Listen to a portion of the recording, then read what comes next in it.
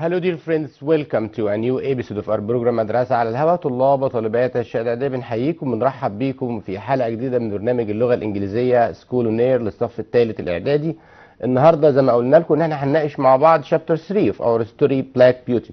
احنا عارفين طبعا ان شابتر 3 ده اخر فصل في القصة بتاعتنا، وجايز يكون طويل شوية. هنحاول نناقشه ونناقش مع بعض المين بوينتس، هنشوف كمان اهم الاسئلة اللي ممكن تجي لنا في شابتر 3. يعني نبدأ مع بعض كده المين بوينتس اوف شابتر 3.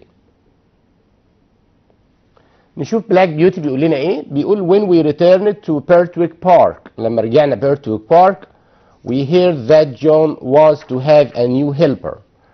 عرفنا ان جون هيجيب مساعد جديد. his name was Joe Green and he was 14 years old. طبعا انتوا كلكم فاكرين وعارفين ان جون، مين جون مانلي ده؟ جون مانلي is the helper of Smythe and Joe Green is a new helper. ده مساعد جديد ليه. جاب ولد صغير عشان يساعده في الشغل. الولد ده 14 years old، عمره 14 سنة. هنناقش بقى مع بعض دلوقتي حكاية ان هو a young boy، ولد صغير وعمره 14 سنة، هينفع في العمل ده ولا لا؟ هنشوفها دلوقتي. نشوف كده سكواير جوردن بيقول له ايه. بيقول له are you sure، بيكلم طبعا جون مانلي، بيقول له are you sure you don't need someone who's older than this، يعني انت مش متأكد انت مش محتاج ولد اكبر من كده شوية؟ جون قال له no sir Joe is small but he wants to learn. هو صغير بس عايز يتعلم. and he's a hard worker، مجتهد في عمله. one day something happened that stopped Joe singing for some time. جو طبعا كان was a happy boy and he was always smiling، دايما بيبتسم وبيغني. في حاجة حصلت خلته يبطل غنى. ايه هي؟ هنشوفها دلوقتي. John woke me up one morning when it was still dark. بلاك بيوتي بيقول جون صحاني لما الجو كان لسه ضلمة. almost before I could open my eyes he was riding me past the house. جون مانلي اللي حصل دلوقتي انه ركب الحصان بلاك بيوتي وانطلق بسرعة. ليه؟ هنعرف دلوقتي. Ride as fast as you can called Squire Gordon. Squire Gordon بيقول لجون مانلي اركب الحصان واجري بسرعة على قد ما تقدر. Who was standing by the door with a lantern in his hand. Take this note، خد الورقة دي أو الخطاب ده to Dr. White، لدكتور وايت. My wife is very ill، زوجتي مريضة جدا. When you find the doctor Black Beauty can rest at the inn. طيب في الجزئيه دي عايز بس اركز معاكم على سؤال معين. يعني هو ليه هيسالني يقول لي ليه why did John Manley ride Black Beauty fast، ليه ركب الحصان بلاك بيوتي بسرعه؟ او why did John Manley، ليه جون مانلي wake Black Beauty up late at night، ليه صحى بلاك بيوتي في وقت متاخر قوي بالليل؟ صحاه من النوم ليه؟ هنكتب كده السؤال مع بعض. why did John Manley او جون بس رايد بلاك بيوتي، ليه ركب الحصان بلاك بيوتي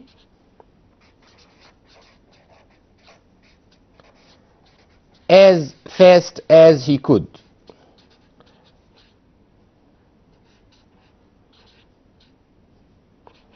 ليه ركب الحصان بسرعة بقدر المستطاع؟ طبعا احنا عارفين الإجابة، قلنا because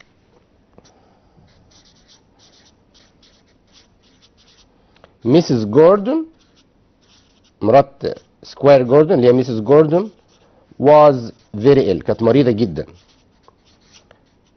علشان كده هو ركب الحصان بسرعة وراح يجيب دكتور وايت. طيب نشوف بعد كده. when you find the doctor، قال له لما تلاقي الدكتور بلاك بيوتي كان rest at the inn، ممكن ساعتها بلاك بيوتي يستريح. بلاك بيوتي بيحكي لنا، بيقول لنا when we arrived at Dr. White's house، لما رحنا بيت دكتور وايت. جون knocked loudly on the doctor's door، جون خبط على الباب وراح قايل للدكتور ايه؟ ميسيس جوردن is very ill، ميسيس جوردن عيانه جدا، مريضه جدا. you must come now، لازم تيجي دلوقتي. said John passing the doctor the note، وادى الدكتور الورقه او الخطاب. رد عليه الدكتور قال له ايه بقى؟ I will come at once، انا هاجي على طول. but I have a problem، عندي مشكله. My son has taken my horse، ابني خد الحصان بتاعي. and I don't have another، ما عنديش حصان تاني. can I ride yours، ممكن اركب الحصان بتاعي اللي هو بلاك بيوتي. ناخد بالنا مع بعض كده في الجزئيه دي ان بلاك بيوتي خد الطريق رايح جاي من غير توقف او without rest، بدون راحه، لان جون مانلي رود بلاك بيوتي، ركب حصان بلاك بيوتي بسرعه عشان يجيب الدكتور، والدكتور قال له ما عنديش حصان، فاضطر الدكتور انه يركب بلاك بيوتي ويرجع تاني المسافه دي كلها بسرعه، رايح جاي بسرعه. فذس ميد بلاك بيوتي الحكايه دي خلت بلاك بيوتي يعيا. ونشوف ايه اللي حصل له كده مع بعض. He's very hot but he has run all the way here. طبعا جون بيقول للدكتور هو حران لان وجسمه سخن لانه بيجري طول الطريق. But I think it is the only way to save Mrs. Gordon. دي الطريقة الوحيدة عشان ننقذ Mrs. Gordon. I will stay here and you can ride Black Beauty. I had almost no energy. Black Beauty بيقول أنا تقريبا كده مبقاش عندي طاقة خالص when we finally arrived at Birtwick Park. لما وصلت Birtwick Park. The doctor ran into the house and young Joe took me inside. جو الصغير خدني. All my hair was wet. شعري كان مبلل and I felt so hot. Poor Joe was young and he didn't know what to do. جو ما كانش عارف يتصرف ازاي. A horse who has just run a long way. بلاك بيوتي بيحكي لنا بيقول الحصان اللي جري مسافة كبيرة. طب لو سألني في الجزء دي ليه what does a horse need؟ الحصان اللي جري مسافة كبيرة بالشكل ده what does he need؟ هو بيبقى محتاج ايه؟ he needs a blanket, a warm blanket، بطانية دافية، warm water، مية دافية، someone to stay with him، محتاج برضو حد يقعد جنبه وهو مريض. يبقى دي 3 حاجات a horse needs. دي برضو معلومة بنعرفها في الجزئية دي، حكى لنا عنها بلاك بيوتي، قال لنا الحصان اللي بيجري مسافة كبيرة needs بيحتاج ايه؟ warm blanket، بطانية دافية، some warm water، مية دافية كمان، someone to stay with، وبيحتاج حد يقعد معاه to watch him، يراقبه او يشاهده هو مريض. جو didn't do this. جو بقى ولد صغير وغلط وما عملش الكلام ده. he didn't put a warm blanket، ما حطش بطانية on me because I was hot and then he gave me cold water، واداني مية باردة to drink. before he went away he left me and سابني لوحدي in the stable. يبقى دول ال3 حاجات المطلوبين. وجو كولد صغير ما عندوش خبرة he lacked experience. كلمة lack يعني بتنقصه الخبرة، فعشان كده هو غلط ال3 غلطات دول. يعني ممكن كده يجي لي سؤال critical thinking يروح قايل لي ايه في الجزئية دي؟ يقول لي mention، يعني انا بحب قوي اركز على اسئلة التفكير النقدي مش الاسئلة التقليدية. the 3 mistakes، اذكر ال3 اخطاء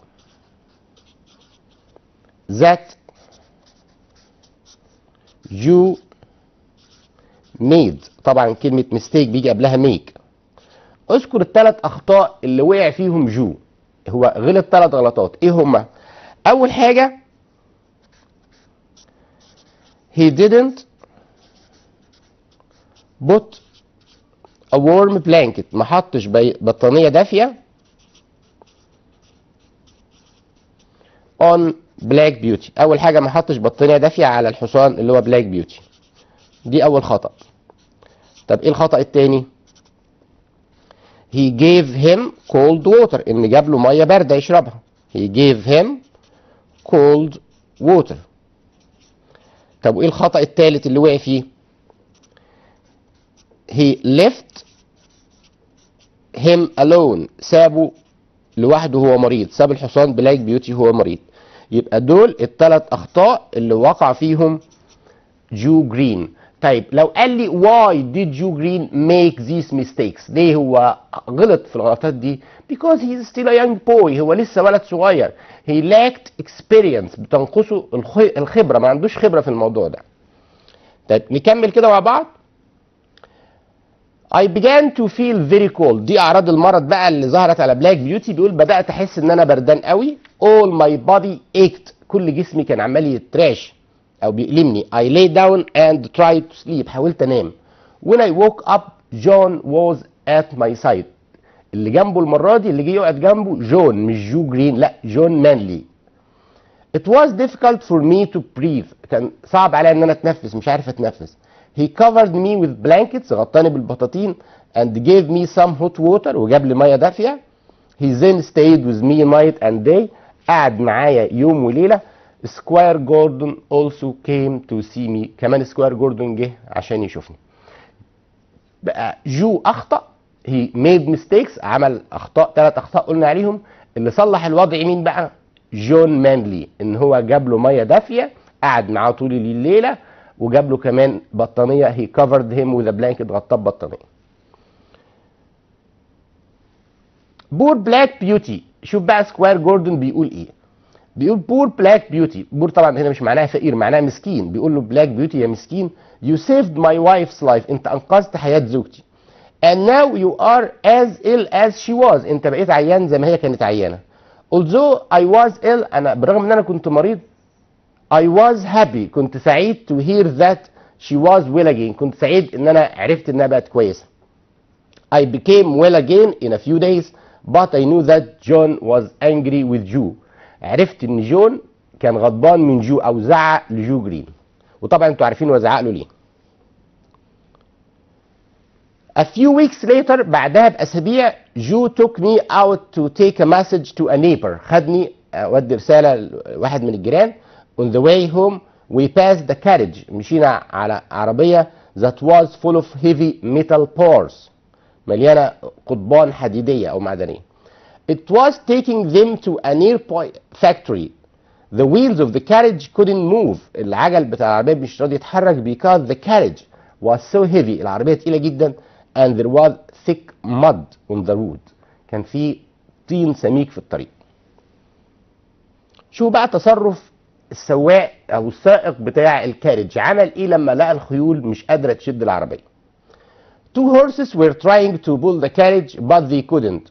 The driver was hitting them hard، كان بيضربهم with a whip. كلمة whip معناها كرباج، كان بيضرب الخيول بكرباج. جو الولد الصغير قال للسواق ده ايه؟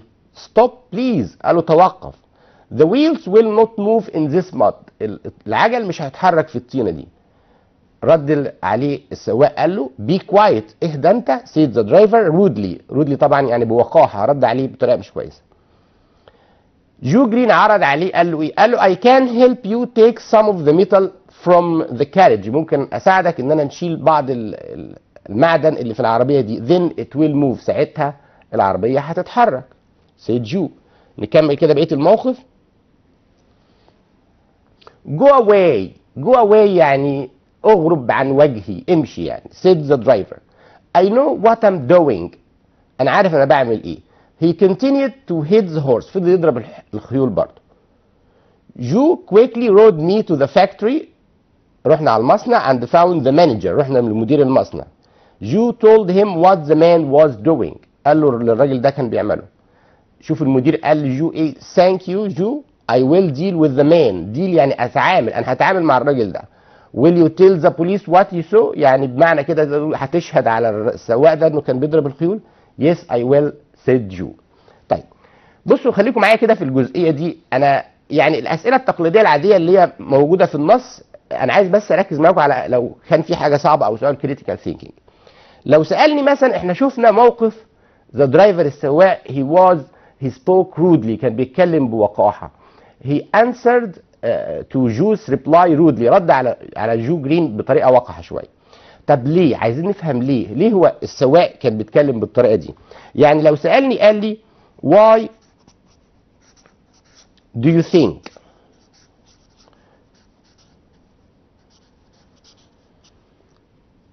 the driver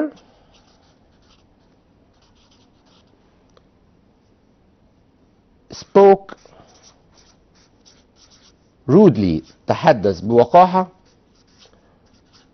with جو جرين؟ ليه اتكلم بطريقة وحشة مع جو جرين او ما قبلش الكلام بتاع جو جرين ليه؟ طبعا الإجابة خلي بالكم معايا كده، هنقول because he didn't want a young boy to give him advice، يعني مش عايز ولد صغير يوجه له النصيحة، يعني شايف نفسه ان هو كبير والولد ده صغير، ازاي انت تنصحني فعشان كده رد عليه بالطريقه دي. يبقى نقول الاجابه مره ثانيه because he didn't want a young boy، ما كانش عايز ولد صغير to give him advice. لاحظوا ان ده سؤال critical thinking، اسئله من اسئله التفكير النقدي، يعني انت ممكن تجاوب بطريقه ثانيه، يعني مش شرط تقول الاجابه دي، انت ممكن تجاوب دي this is my point of view، دي وجهه نظر انا الشخصيه، ممكن انت تقول بطريقه ثانيه عادي جدا. طيب نكمل مع بعض. We heard later that، سمعنا بعد كده the police asked Joe about what he had seen. سأل جو على اللي هو شافه. جو explained very well، جو شرح الموضوع كويس. When the police saw the poor horse they sent the driver to prison. الراجل ده دخل السجن for 2 or 3 months، شهرين أو 3 شهور. ده اللي سمعه جو. Mrs. Gordon became ill again. ركزوا معايا بقى عشان دي نهاية شابتر 3.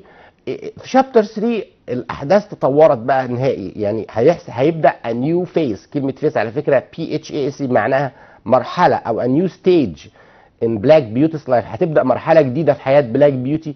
طب ليه هتبدا المرحله دي؟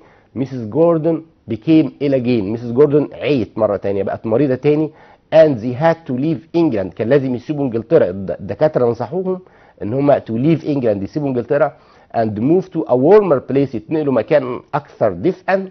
عشان كده هيضطروا يبيعوا الخيول كلها، وهتبدا مرحله جديده في حياه بلاك بيوتي.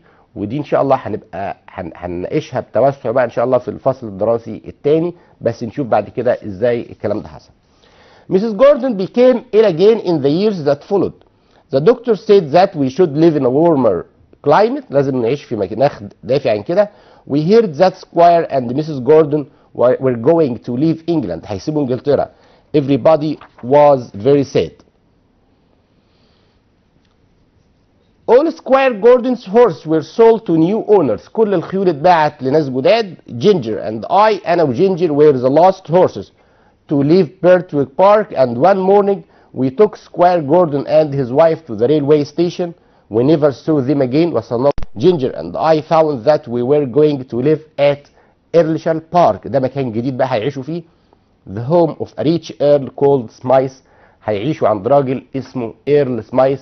وده بقى ان شاء الله في الفصل الدراسي الثاني هنعرف حياة بلاك بيوتي مع ايرل سمايث هتبقى عاملة ايه التطورات اللي هتحصل في حياة بلاك بيوتي. هيتباع بعد كده لناس تانية، وهيحصل حاجات كتير قوي هنشوفها ان شاء الله في الترم الثاني. Dear friends, today we have discussed، ناقشنا مع بعض chapter 3 of our story Black Beauty. ان شاء الله في حلقتنا الجايه هناخد مع بعض unit 8. Thank you for watching and see you next time.